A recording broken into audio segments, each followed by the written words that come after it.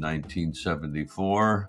I was very fortunate to discover a partial skeleton, popularly known as Lucy, and she's 3.2 million years old and one of the important fossils in our very ancient ancestry. This area where she was found is known as the Afar region, named after the local tribal people, the Afar people, in Ethiopia. It was terra incognita when I began working there in 1972. And at that time, 3 million years was a real barrier. If you look beyond 3 million years, you'd find literally a handful of fossils. We really didn't know who those very ancient ancestors were. I don't think I really understood the impact it would have. We knew that it was a extraordinary find. We're happy when we find, you know, a little piece of jaw or part of a skull or whatever. But here you had parts of a skull, you had a complete lower jaw, you had parts of arms, parts of the rib cage, parts of the backbone, a fairly complete pelvis, and a tibia or a shin bone. We knew that just because it was so complete, it was important. But I didn't realize that it would actually launch a new species until 1978, when it was announced as Australopithecus afarensis. Here is the knee joint I found, and it's identical. This is the bottom end of the thigh bone, and this is the top end of the shin bone. And this is identical to the knees that an orthopedic surgeon puts in as a transplant. And one of the first people I showed this to was an orthopedic surgeon. And he looked at it and he says, well, it's identical to a modern human knee. So that meant certainly that this creature was bipedal, upright walking. There aren't many bipeds on this planet, but certainly with 8 billion of us on the planet, it's been very successful.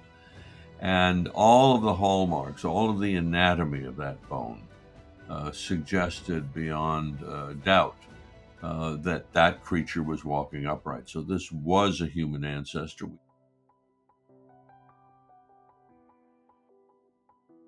She was given a name, Lucy, as I said. We were listening to a Beatles tape the night of discovery. Lucy in the Sky with Diamonds was the song playing, and I thought she was a female because she was so small. And so she was reconstructed as being about 3.5 feet tall, which was very short. And the question was she a child? Well, we know from the lower jaw that the third molars are erupted. Details of the teeth in where my finger is pointing, particularly this, what our dentists call the bicuspid, are features. It's oval shape. It has only a single cusp. Those features are very ape-like, and we had never seen that in other jaws of Australopithecus. This is an early reconstruction of her cranium. We now have complete skulls. All the black here is reconstructed, but it pretty much is identical to the more recent discoveries of a male and a female skull.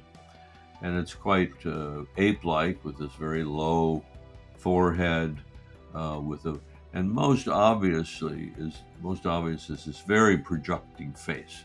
Darwin and Huxley wrote about these things. They suggested that the deeper we go into prehistory, if we indeed did have, as they proposed correctly, a common ancestry with the African apes, we would look more ape-like.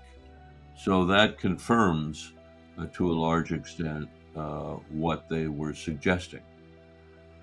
And the fact that they suggested that if they are more ape-like and more similar to the African apes, that the oldest ancestors would in fact be found in Africa. And of course, that's the case. During the first half of the 20th century, there was a major debate among anthropologists as to whether or not we stood up first and then brains grew, or we had larger brains and then moved out of the forest onto the savannas and then began walking upright. And this shows us very clearly that upright bipedalism, upright walking, precedes brain expansion. And in fact, there are some specimens from Kenya that take us back to 6 million years, and those leg bones appear to have been from an individual who walked upright. So you had quite a long period of upright walking before you had significant brain growth. Not that bigger brains are more intelligent, but certainly with more neural connections and so on, you become a more creative species.